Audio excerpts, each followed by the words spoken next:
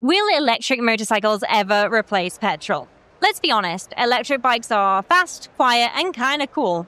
But can they ever really replace petrol? Today we're cutting through the marketing hype and to see whether electric motorcycles like Honda's WN7 are the future or whether they're just a fancy side quest.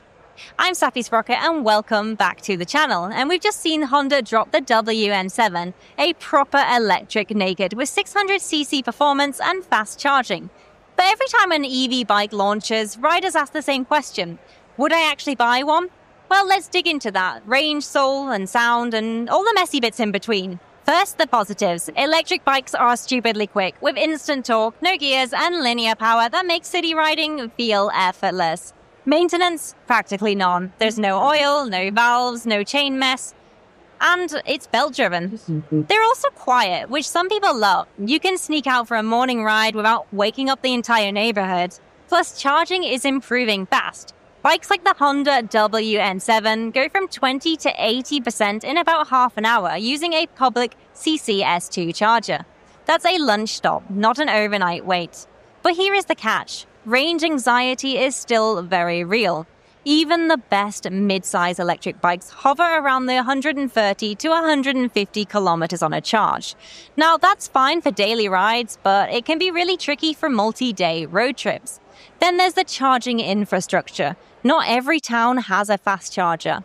And when you do find one, there might be a car already plugged in and a lengthy wait.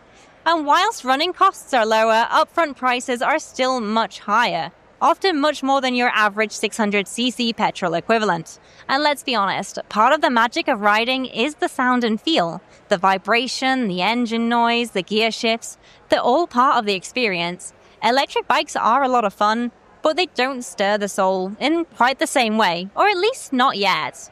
Now the truth is we're probably heading for a hybrid era, where electric bikes cover city and commuter use, and petrol is still ruling the open road outside of that.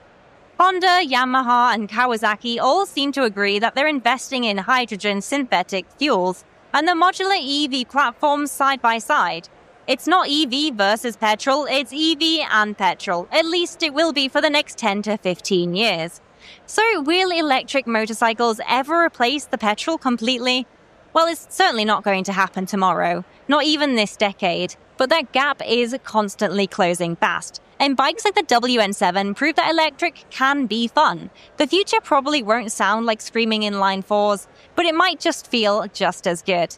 My name's Sappy Sprocket, and I'd love to know what's holding you back from going electric. Is it the range, the price, or maybe even just the sound? Drop a comment below, hit like, and subscribe because the electric revolution is coming, whether we are ready or not. Until next time, my name's Sappy Sprocket, signing off.